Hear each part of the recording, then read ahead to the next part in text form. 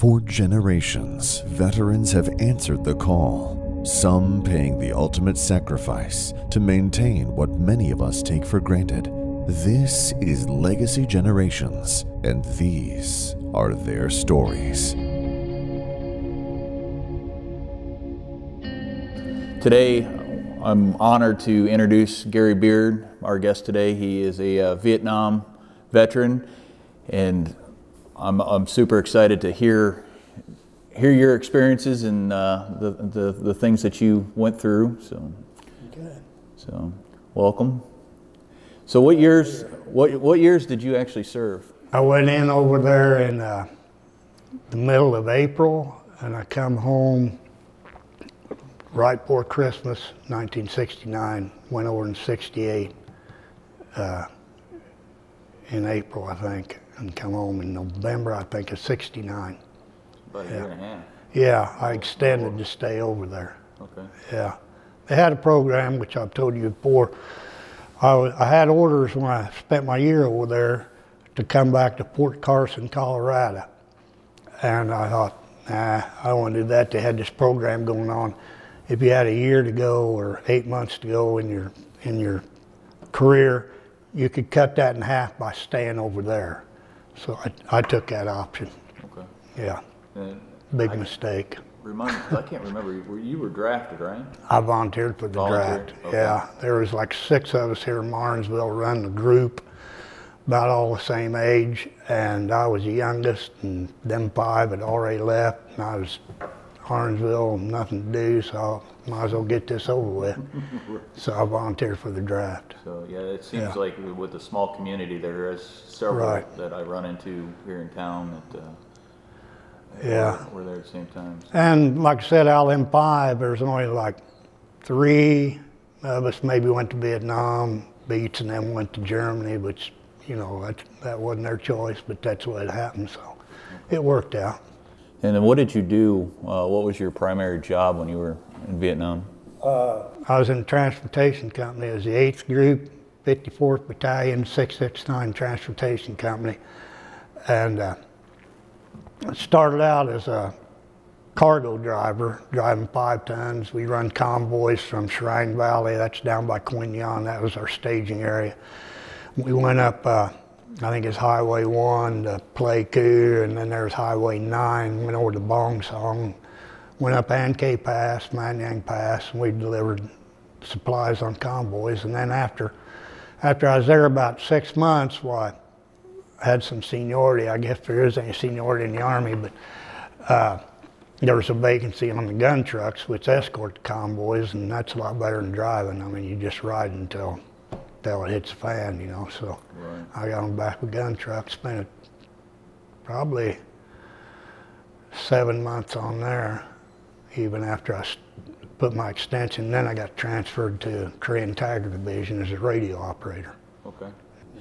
Yeah, and I some of our conversations that we've had in the past, I just am enthralled by the experience that you had, and try to relate it to, because as you know, being two years in Afghanistan, and just going, I don't know if I could handle what you guys handled in Vietnam. Well, the difference being, Josh, is in Vietnam, I think the average age was 19 or 20, where the Army you fight with today, they go up, what, 50 years old, some people like that.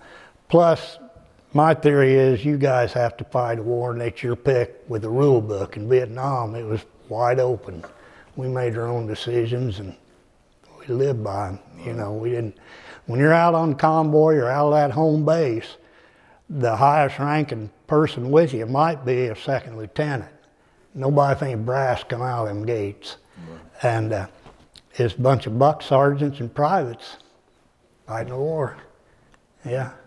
And I you know, in our conversations, and then just the different vets that I've talked to over the years, that it seems to be, and I get this a lot from what our conversations is that you had to do what you did because of the guys that were next to you in uniform.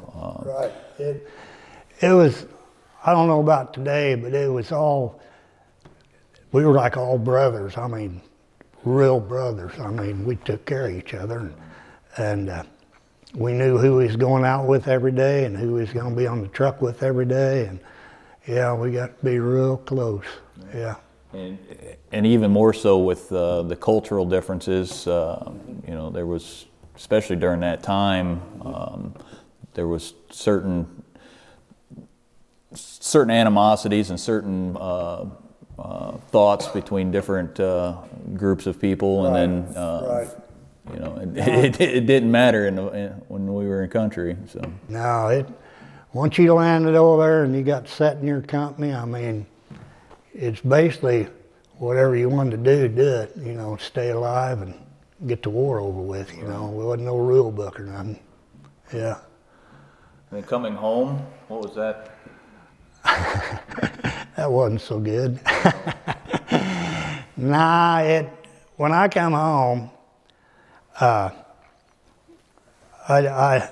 never left my mom and dad's house for a month. I never went outside. I was basically sleeping at night and walking around in the daytime looking out windows and stuff. My mom said, "What is wrong with you?" And I said, "Nothing. I'm just making sure nobody's sneaking up behind me." Right. You know, and nobody, you know, other than immediate family, nobody come to see me or nothing after I got home. Nobody cared about Vietnam guys when they come home. They'd heard all them terrible stories and everything, which they could be true. It didn't happen in our group, but no, I just didn't want to deal with the public. Right. And that's one reason I extended to stay over there. My mom and dad sent me a newspaper about twice a month, and it was all about burning your draft card or going to Canada or protesting the war. And when it come time for me my year was up, I said, I don't really want to go back to that. I got my own family here now. Right. So I stayed. So yeah, that's and as we keep talking, I just want to thank you again for this opportunity, and it is an honor. And one of the ways that we got started in doing this project is you know, my grandfather was a World War II vet, and then as he got older and his memory started to slide, we weren't able to record his time, and so. And my thoughts on that have all changed here as I've gotten older. For the last, say, 20 years, the history class out here at school, I can't think of the teacher's name, but she was real interested in the Vietnam War, and she would pick out certain guys in this area and have the kids 2 or 3 at a time go interview you. And for a long time, I said, I ain't got nothing to tell you. I mean, nobody want to talk to me when I come home. I don't want to talk to anybody now. But as I get older and realize that if us veterans don't tell the story, you ain't gonna know the real story. Right.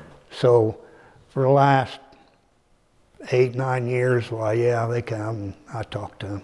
Right. But somebody needs to know our side of it. Right. Yeah. And that's that is a very, I think that's something that has that carries through all the different generations. Right. But the general public doesn't understand the experiences that we went through. But right. A veteran of your generation and a veteran of my generation, that's, you know, anybody that's put on the uniform right. has a different perspective. And the thing that I've always said that you've been out of country, I've been out of country and everything. These people in the United States don't know how other countries live. I mean, they get upset about something that don't work around the house or nothing, and that ain't a problem. Them people over there, they've got it tough. I mean, them third world countries, you just don't realize how them people live. We've got it very good in this country. Yeah. Yeah, and we treat them people good. We gave them food, old clothing that we didn't use or nothing, especially the kids along the roads in the convoy. They'd all stand there hollering, chop, chop. Well, that's food. And we'd throw them the sea rations, you know, and stuff. And yeah, them countries, them people don't have much. Right. Yeah. So one of the things that being in Afghanistan, you know, we had an enemy, but we didn't know who they were because they weren't uniformed. They, right. you know, and very often the person we were buying bread or buying a Coke from, yeah. You know. We said we said the same thing in Vietnam, and farmers out there in them rice paddies, they'd all wave to you, you know, and GI number one and everything in the daytime, and then at night they'd try to shoot you, you know. I mean, that board, if you ain't in a uniform, you don't know the good guy from the bad guy. Right. Yeah. Yeah, that's a problem. Yeah. Definitely. I'm sure with those experiences in the brotherhood that you developed while you're there, that you could rattle off everybody that was there. And is there any people that have really stuck with you over the years? There's two from this area. John Crassination, he was a motor pool sergeant when we come in every night, and the head of the guys who worked on the trucks and restocked the ammo and everything. He's from Streeter, Illinois. I've been in touch with him. And then Troy Coos, or Darrell Coos from Troy, Missouri. He was in the transportation company with me, and he got shot through the shoulder. And he come home. He'd only been there about 6 months, but we were real close. If you can find somebody in your area, you know the deal. You always say, where are you from? You know, Illinois, where at, you know. And you really tightened up with them guys, because it was neat to have somebody that knew where you was from and everything. But yeah, and then on the gun truck, our driver, his name was Johnny Angel. I'll never forget the first time he told me his name. Oh yeah, right. He was from Dunkirk, Indiana. Ed Murray, the sergeant of the gun truck, was from California, I can't remember where. And a real good friend of mine, Andy Matkin, was from Warner Robins, Georgia. He was a 50 man, and then when he got ready to come home, well, I moved up to the 50 and he run the 60, and we were real close, and he died of cancer probably 6-7 years ago now. Right. Yeah, but the four that you rode with every day, and they were like brothers. Yeah, yeah. Good.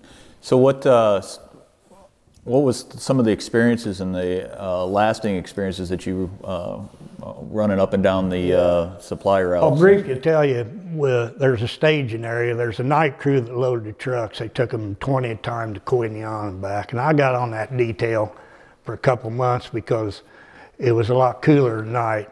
And everybody wanted to work nights because it's only about 80, 85 degrees out. In the daytime's 100 to 110. So we took nights. But night convoy is, you don't run with headlights, what they call them cat eyes. You follow the lead Jeep has headlights, and then everybody else follows the cat eyes in front of you on the tail lights.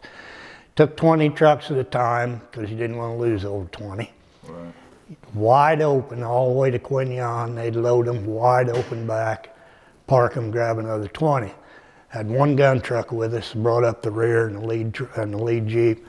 And I don't know how it is in Afghanistan, but at night they'd close all the bridges in Vietnam. They'd drag concertina wire across and the bridge was closed. So you had to radio ahead and tell them to open up the bridge, because here we come, fast we can go. And the only real problem we had one night, I don't know where the Viet Cong just didn't have nothing to do or something, but they threw everything they had at us. And of course they knocked out the lead Jeep. And always carried a camera with you in your truck, day and night. You never know what you might get a picture of. I had a camera and an N16 in the truck with me. Convoy come to a stop, and they were on both sides of us just rattling us with machine gun fire. So smart thing to do is get out of your truck, because the convoy trucks ain't armor plated or nothing. So I got out of the truck, and it got pretty hot right there was I at, so I got underneath the truck. Bullets still bouncing around, so I crawled up on top of the rear axles between it and the bed about that far. I got up in there, I thought, I got to get somewhere. Right. And after they'd hammered us for what seemed like eternity, probably 20 minutes, why nobody said nothing. You could hear them, they come up and started going through the trucks, spraying machine gun fire in trucks, and they stole my camera, stole my M16. I could have reached out and slapped them on their feet. They was right there, but they looked under the truck, but they didn't see me. A lot of guys took to the ditch, and some of them, that was a good idea, and some of them wasn't. But after we heard them leave and go back in the jungle, well, we started hollering, you know, hey, anybody alive, you know, and we finally all got back together. But I think out of 20, we only lost 5 drivers that night. But they were right there. I could have shook hands with them. Wow, And I was only weighed like 135 pounds, so I got up on top of them axles and I hit up there, but wasn't no place to go, you know. And of a night, you didn't call out for air support. I mean, choppers didn't fly of a night over there. Yeah. Yeah, that's often when we talk about the Vietnam War that, you know, we own the day, but they own the night. Exactly. Yeah, and then on your day convoys, there'd be 100 trucks to a convoy, be the lead Jeep, 10 trucks, gun truck, 10 trucks, gun truck. There might be 9 or 10 gun trucks to a convoy. And of course the convoy's spread out, it's supposed to keep 50 yards between trucks, so if that one blowed up, yours didn't. And a lot of sniper fire on daytime, because a lot of times we had air support, we had Cobras and Hueys flying above us, but every now and then they'd get brave and throw a lot at us. But whenever the convoy stopped, the idea was wherever they hit you in that convoy, them cargo trucks supposed to keep going, get out of the way. If you're in front of it, the back stopped, then all the gun trucks pulled out and come up to the hot spot. So we might have 6 or 7 gun trucks throwing back at them, you know. When they got tired of it, why, then we reformed and took off again. But convoy, we left like daylight, and to go to Pleiku, you had to go up Man Yang Pass. It's a terrible pass. I got pictures of it I'll show you, but it was just down there straight up for 7 miles, and them old trucks would be getting hot, and you'd have 2 or 3 trucks bumper to bumper pushing the lead truck, you know, to get him over the top. And you're pretty much sitting ducks on that. That's when we really paid attention to what was going on. But you'd get home right about dark. It took all day to do it. You done that 7 days a week. Wow. Yeah. And were you moving food and supplies, or? Yeah, anything. We moved, might be a whole convoy of artillery rounds, might be a whole convoy of beer, might be a whole convoy of boots, food, yeah, sea rations. You just didn't know till you went down there in the morning to see what they loaded on the trucks at night. But usually on your convoys, when you was hauling ammo and stuff like that, we had a lot of air support. But if we had 100 truckloads of beer or soda pop, why, wasn't so much air support. They needed them somewhere else. Yeah, but every day, yeah, you're supposed to get 1 day off a week, but we short them in, and we usually work 7 days a week. And then that 1 day that you got off, when you did get it off, you stayed back at the compound, but you had to pull guard of a night, so you really didn't have a day off. And since you got off guard duty, then you went and got on the convoy. I imagine you guys spent a lot of time working on your vehicles. Every night when you come in, the road's so dusty and dirty, you had to unload your 50s, your 60s, take them in and clean them every night. Right. Yeah. The ammo and everything stayed on the trucks, but yeah, the guns come off. Yeah. So what rank were you when you? I was a private first class when I went over, and then about everybody over made buck sergeant. Okay. Sergeant E5, and then when you made buck sergeant for some kind of a gift or something, you got to wear a .45 automatic pistol, which was junk. I remember one time we was in a convoy, and we were all E5s on the truck, all 4 of us, and we'd thrown about everything we had at him out there in the jungle. Somebody said, let's shoot our .45s at him. I thought, really? So we were shooting out them little holes inside the truck, them .45s.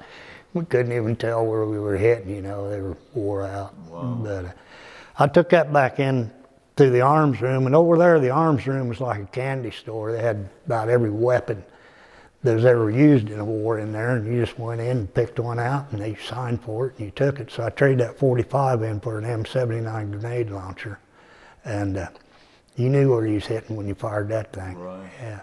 I fired everything I could get my hands on. I fired a grease gun, them old things. Carried a Thompson on that gun truck for a while. The only thing they never had in that arms room was a BAR, Browning automatic rifle. I always wanted to shoot one of them, but they never did get one in. So, wow. Yeah, it was neat. Yeah, times have changed, because here's your primary, and this is what you're assigned to, and you're certified on and trained on. But I think for the machine guns we carried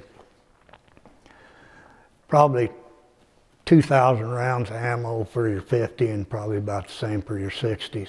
And them cans of ammo take up a lot of room back that truck. Right. So once you got in there and got in your position, that's basically where you sat all day. There wasn't much room to move. Do you have any opportunities or any times that you went through all that ammo in a day? Yeah. And pictures I showed, we went through a lot of it, but the good thing about it, like I said, is when the convoy got hit and got stopped, all the gun trucks come together, you know. So if you got some hot dog on one that just kept shooting. Of course, on them 50s, the barrels get red hot after a while. We carried great big asbestos gloves and screwed them barrels off. We carried extra barrels for it, otherwise them bullets just go everywhere.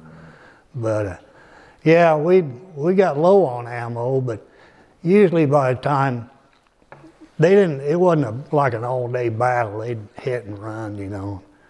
We tried to burn up as much as we could. You might get lucky and hit somebody.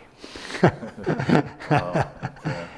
So how many stories do you think with your grandkids or things that you've shared? Because I know age dependent and stuff, but you know, there's stuff that I'm sure.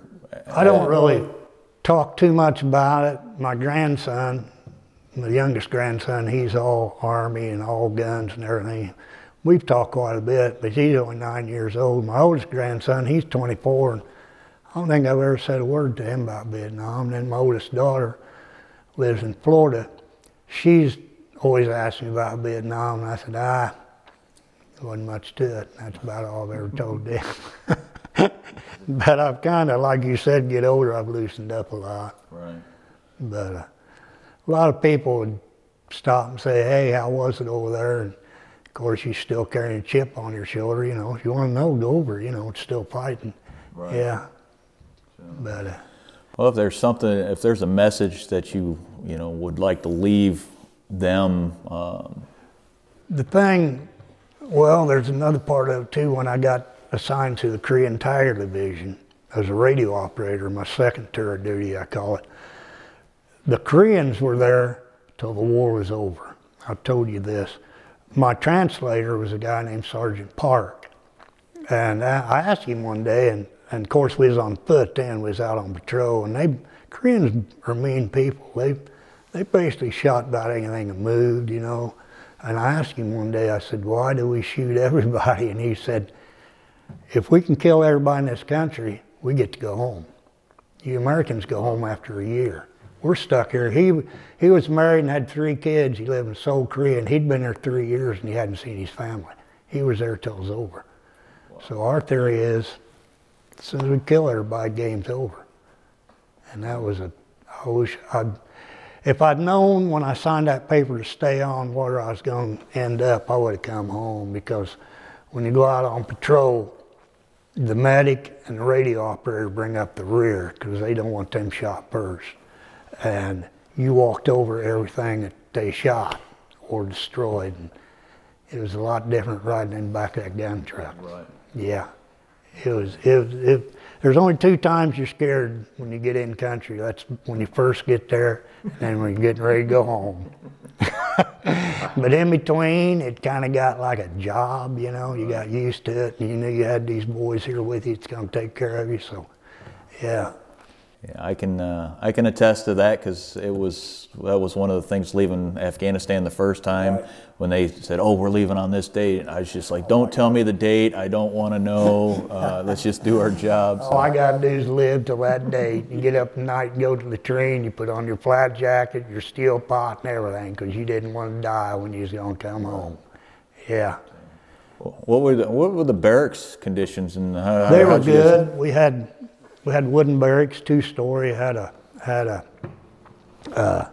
big motor pool down on one end, and then had your mess hall and everything up there. And had house girls. They got $1 a day. They come in, clean the barracks, wash your clothes and everything. Yeah, it was good living conditions. Now when I got assigned with the Koreans, that all went south.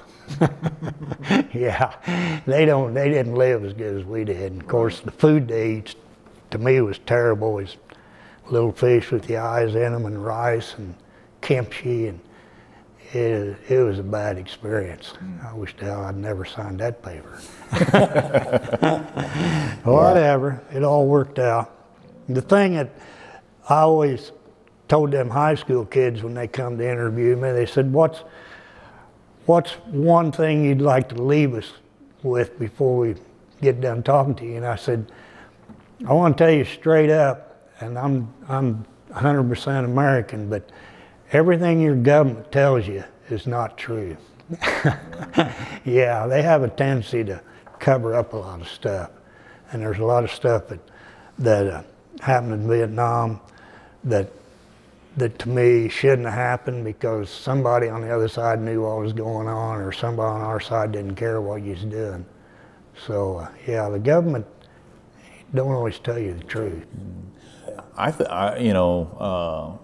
Personally, I think it was the Vietnam vets had a whole different perspective than the vets of my generation, because it was basically a two-front war, because you had the Right. protests and the anti-war Right. stuff going on here. And I'm thinking it's getting that way more. You guys fight now. There's no front line. You fight for this piece of ground for 2 days, and then you say, well, we're out of here. 2 days later, the enemy's back in it. And there's no, they can't, when you leave a morning on convoy, you can't really say, well, all the action's way over in this part of the country. It was everywhere. You just didn't know who to trust. Yeah. But, yeah. One thing that really comes to my mind, and I've talked to you about this before, is the equipment you guys carry when you're over. I've seen, on the news and everything. How in the hell or why did you carry all that stuff with you? All you need is a gun, a canteen of water, and ammo. But you guys got cameras. You got to be hot. Yeah. Terrible.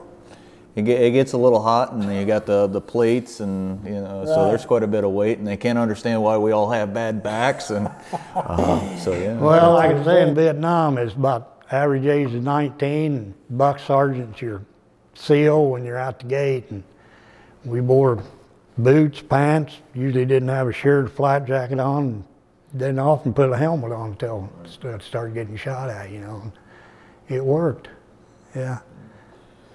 So Highway 1 and Highway 9 were your primary routes. Right. Did they parallel or cross They over? split. You got out of Quin Yon was below us. Shrang Valley's about 7 miles out there we were at, and right before we got the two highways run together out of Quin Yon, and one split, one up the coast, and then the other went up the mountains. I can't remember which is which, but on Man Yang Pass, that pass was terrible too. It took a long time to get up it. Excuse me. About right at the top, off to the right, was this great big, looked like a 10-acre checkerboard. It was white squares and grass or jungle and white squares. And back in the 40s, the French were fighting over there in that war, and they got ambushed on that pass. They had a big battle somewhere and they were coming back down that pass, and didn't have maybe 100 rounds of ammo between 500-600 guys, and they got ambushed and they basically got wiped out. And what they done is they dug holes and stood them guys up in the ground facing France, and then poured lime over them, and that was the white part you seen. And that pass there was terrible. It was worse than An Khê Pass because the vegetation was growed up along the road so bad, and it was just miles straight up and around. Man Yang Pass is a good place to keep your eyes open. Right. Yeah. And then did those parallel, or did the Ho Chi Minh Trail, which was across the border, did it? I don't really know. We never got into that. It was probably there, but at that time, we didn't know where it was at, and it might have been next to them, I don't know, but I think it was farther north of us. Okay. Yeah. Just their network. Yeah, it's amazing how much supplies and they could move and not be seen. Right. Yeah, yeah. And that Agent Orange, they've sprayed that 2,4-D brush killer. Purpose of that on them roads was they'd spray that from the road back about a mile and kill all the vegetation so they couldn't get right up in your face, And it worked. I mean, that stuff is bad. It just killed everything.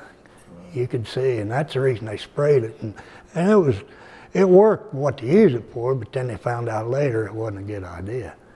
You know, everybody's affected by it now. Yeah, but yeah, and I don't know, it's a better job being on them gun trucks or in that convoy than would be out there walking through the mud all day, you know. So it's probably one of the better jobs over there. So you were fairly young when you did go to 18 when I went in. Okay. Yeah, and I remember one of the things I remember, that one horse town here had one tavern, and I was probably a couple weeks before I had to go to the Army, and knew noticed around it, and I said, "Hey, how about a beer?" And he said, "You're not old enough." And I said, "I'm going to Vietnam." He said, "I don't care if I serve you, your parents are going to find out." And I thought, "Are you kidding me?" But when you got to Vietnam, you could drink beer over there. They didn't care how old you was. Right. Yeah. But yeah, as far as being scared or anything, I wasn't really scared, and it really didn't dawn on you till you actually step off the plane over there and see what's going on. And then you got a little excited. But two things about stepping off that plane I remember the most is the heat and the smell of that country. It was terrible. Yeah. But like I say, after you're over a month or two, you just settled into a routine. Right. Yeah. And your people, my aunts and uncles, mom and dad write me, you know, what you doing, and it's just basically the same thing every day. And I didn't tell them too much. I send them pictures of the scenery and stuff. But as far as what I'm doing, well, don't worry about it. Yeah. And coming home, because you were talked earlier about how you would walk around the house and make sure nobody's, you know. I'll tell you a story about coming home. Flew to Japan and then to Alaska and then down to San Francisco and then to St. Louis, and that's where my mom died. And I was walking around in the airport at St. Louis, and they give you dress greens and everything, you know. And I just spent a year and 5 months, 6 months in Vietnam, and already out of the Army. And I was walking around the airport, and MPs was all over, you know, and one walked up to me and he said, "Get your hat on, soldier." I thought, really? Really? So I put my hat on. I thought, when's this end? Right. Yeah. I didn't even wear a steel pot half the time. I don't have to have a damn hat on here in St. Louis. But that's the Army for you. Well, yeah, it was funny. I've heard stories from other Vietnam vets that when they'd fly into San Francisco, that they would tell them, "Hey, you know, put on civilian clothes. Don't walk around in uniform." Yeah.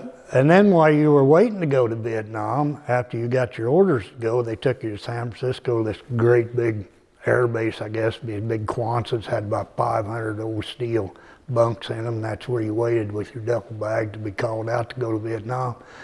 And you might be there 2 or 3 days, and they had you out policing the area, picking up cigarette butts and stuff before you went to Vietnam. I thought, really? Okay. Some things never change. Yeah. More of a personal question. You know, we talk about, and today the PTSD is a big term that's used.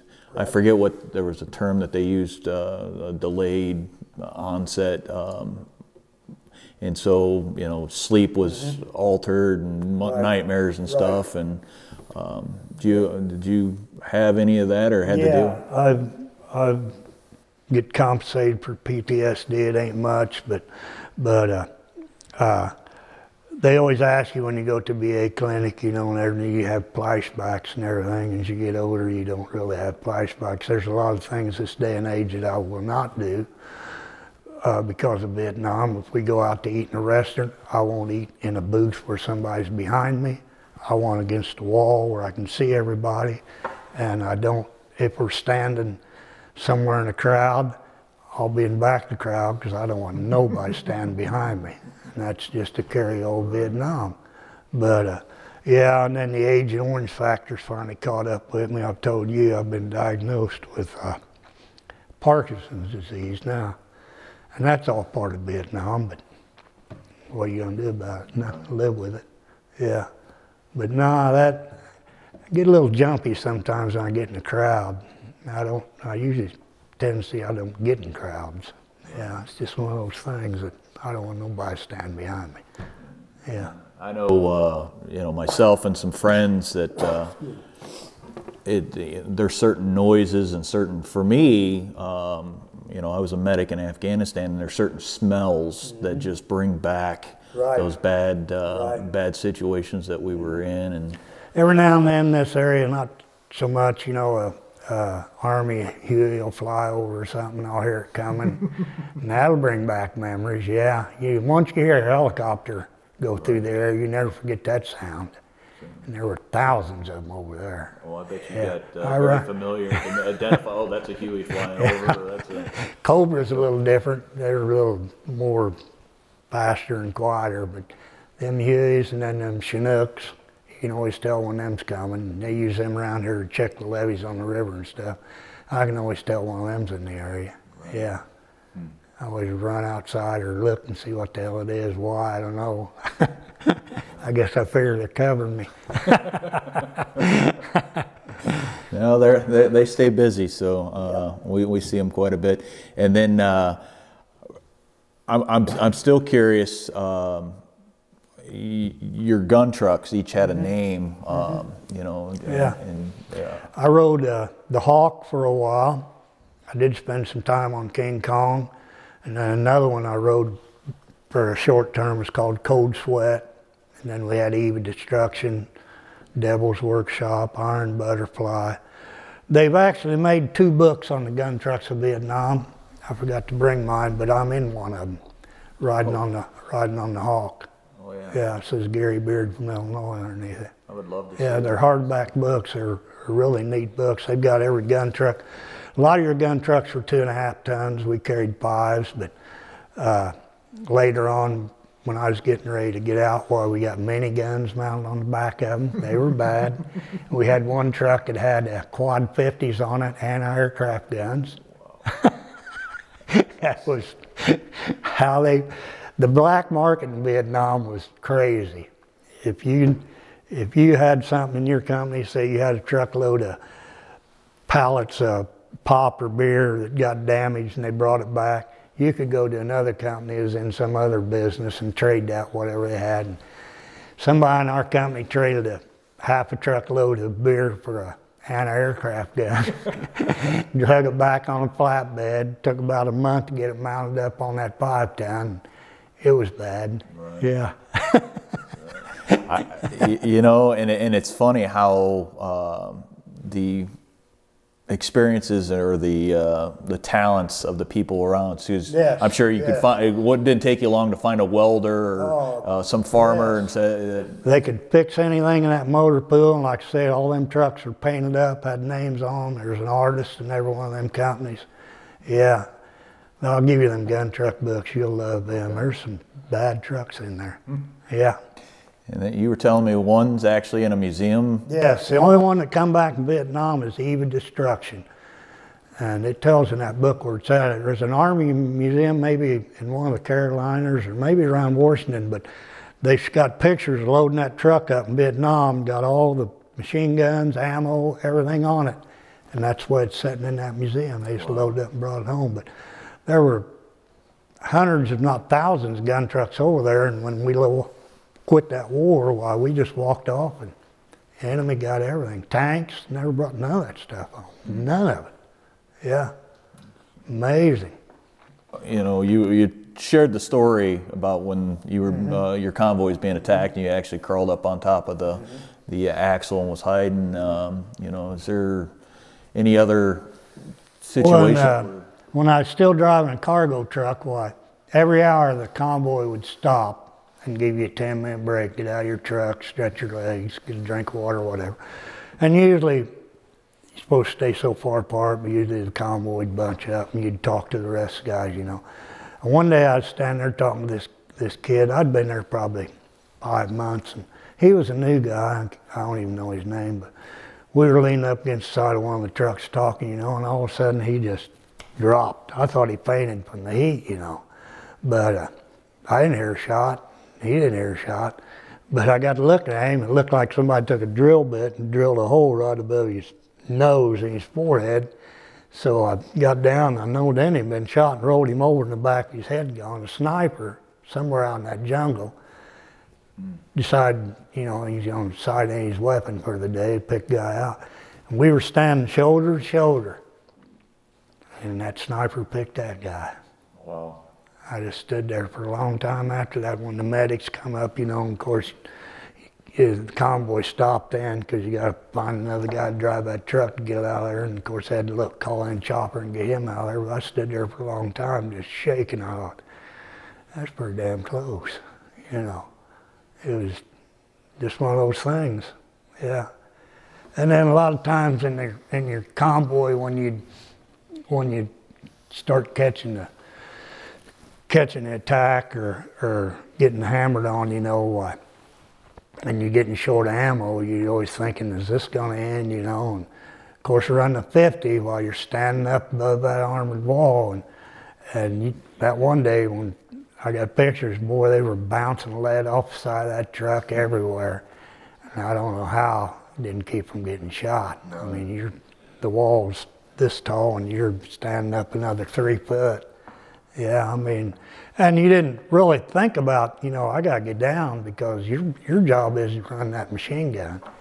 So you just stayed up there with it.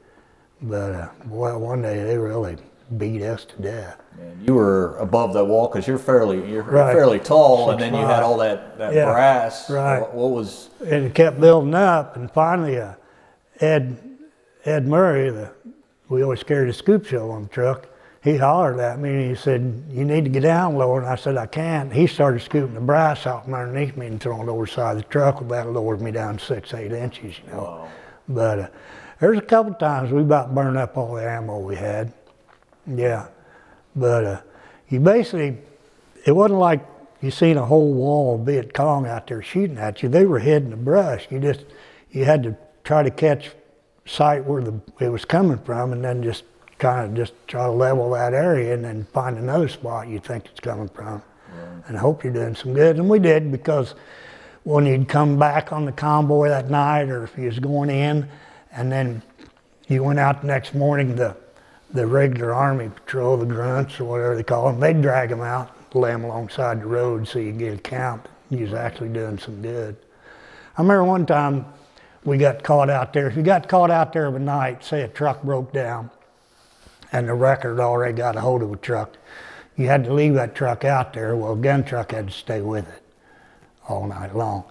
And we was at an Air Force base over around Phuket, and something happened to that truck, and so we sitting there, and finally old Ed Murray, before it got dark, he said, "You know, we ain't sitting out here all night. We're gonna get killed." He said, "Phuket's just right down the road. Get that driver in with us in this gun truck, and we'll go down to Phuket and spend the night. That truck's here in the morning, fine. If it ain't, who cares?" So we went down there and we pulled up to the gate, that big Air Force base, and the gate guard told him what was going on, said, "We're stuck out here for the night, want to know if we could come in." He said, "Yeah." He said, "You guys can come in, but you can't bring that gun truck in here because it's got live ammo on it." And we said, "What about our M16s?" He said, "You'll have to leave them on the truck." And we thought, dude, there's a war going on right just down the road here. So we put everything in the truck, parked it there by the gate, went in there. They had potato chips, they had ice cream, which we hadn't seen for a year. They had tennis courts. It was crazy. Right. And then right outside the gate, 100 yards, you're back to good old war. Wow. Yeah, wouldn't let us bring that gun truck in there because they had live ammo on it. We ain't going in about it. We did. We slept right in by probably 40 feet from it. We was on the inside and the truck sat on the outside. Right. Yeah. And so you had the M16, which would have been the A1 at the time. Yeah, we all carried M16s, even though we fired machine guns. You signed one when you got there and checked it back in when you left. And it's up to you. You could leave it in your locker if you wanted to, if you didn't plan on getting out and running after somebody. Well, that was a fairly new rifle, because Yes. when you would have used probably the M14 when you went to basic. Yes. Okay. Yeah, and we called them the Mattel Toy Company rifles because they were plastic and they weren't very accurate, and they didn't work good in dust or mud or water or dirt. They'd jam. We didn't rely on them very much. Yeah, we usually didn't even take them with us. They've improved over the years. Good, I'm glad to hear that. But that M14, that's a bad gun. That's a good one to have, yeah. And that reached out there. And some of your snipers in Vietnam had M14s. The biggest part of our guys carried the Remington 700s, yeah. But that M14, if you had access to one and you got tired of that Mattel toy gun and you want to reach out and touch somebody, you can go to the arms room and get one of them 14s. They'd definitely let you know he was in the neighborhood, yeah. But now it just got to be routine after a while. Right. Some people say, how in the hell fighting a war can be routine? But you get in a routine to stand alive. Oh, yeah. Yeah, do what you got to do. Yeah.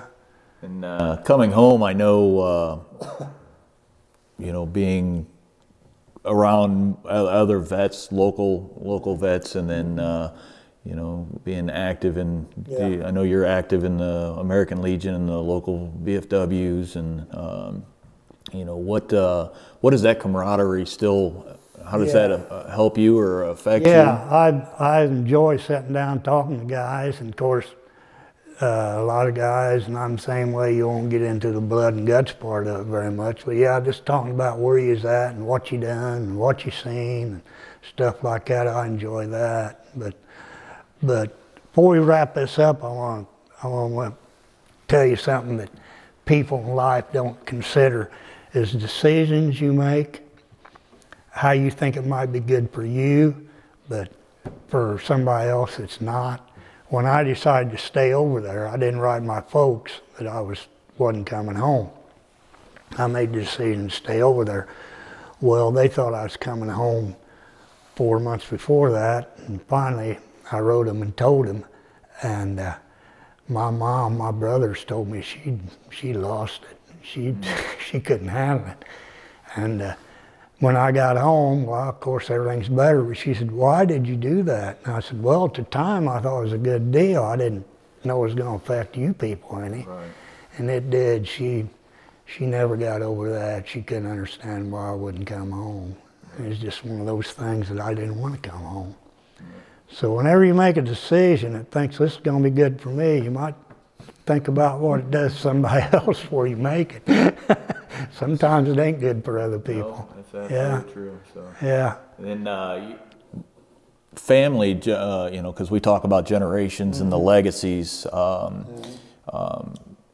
You're not the first generation or the first family member to serve. So. No, I had a lot of cousins that was in the Army, and there was 14 kids in my dad's family, and I think there was 10 kids, and I think 5 boys. I think 4 of them fought in World War II. Yeah, and then I had one uncle, the youngest boy in Dad's family, his brother, he fought in World War I, Uncle Russell Beard. Yeah, so the Beards have been in the war, and of course my cousin Gerald Beard, he was in World War II. He's 91, comes down here on Memorial Day.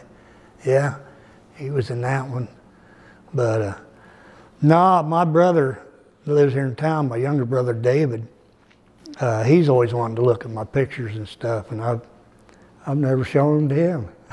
Wow. I just don't drag them out and show them to everybody. I thought, you know, certain people back then, they didn't want to have nothing to do with you, and to this day, I still don't have nothing to do with other people. Well, and I tell you, when we were talking the other day, and I asked you to find some pictures, and I was excited because some of the other guys that I've talked to, they're like, "Oh, I wish I had a picture of this story, you know, or whatever," and you know, and they're like, "Oh, burned them, or they've got, mom got rid of them when I moved out of the house, or whatever. I used to have a lot of pictures, but when I got a divorce, my ex-wife got rid of a lot of them pictures for me. And another thing I done when I come home, which was stupid, I wish I'd kept them, but all your jungle fatigues and everything you had over as far as clothing, you got to put in a Foot Locker and ship it home. After I started coming out of the house, after about a month, I burned them all. I went out in the backyard of the house. We had a garden. I burned them. I didn't want anybody to know I was in Vietnam. I saved a field jacket and one shirt. Why didn't you want people to know you were in Vietnam? Just didn't want to be involved with them. The people back then, that Vietnam War was not a good thing. I mean, people hated that war, and they basically hated anybody that fought in it. Yeah, and I didn't want anybody to know I was in Vietnam. Yeah. That's, I would say that's a huge contrast between the Vietnam veterans and then the veterans of today. Right. You know, I've been in the airport flying, and a soldier or a Marine will get off the airplane and people start clapping, and it's kind of died down here in the last couple of years. But and another thing, that I've got 2 or 3 hats that says Vietnam veteran, you know, and I'll wear one every now and then, but I don't really want to wear them like go to Jacksonville or somewhere. I don't want anybody over to know I was in Vietnam.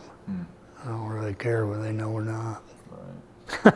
One of those things, you know. Which guy ought to be proud he fought for his country, you know, but the other side of the coin back then, nobody gave a damn if he fought for Vietnam. Yeah, I think that has a lot to do with the people didn't know why we were fighting. Exactly, you know? and then what little media was over there, they just blowed everything out of proportion and stuff. And if the media knew what really went on over there, no, they wouldn't like it. But you had to do what you did to stay alive. I mean, it wasn't a walk in the park. Yeah. Yeah, when World War II and them wars over, had parades and everybody, it was great.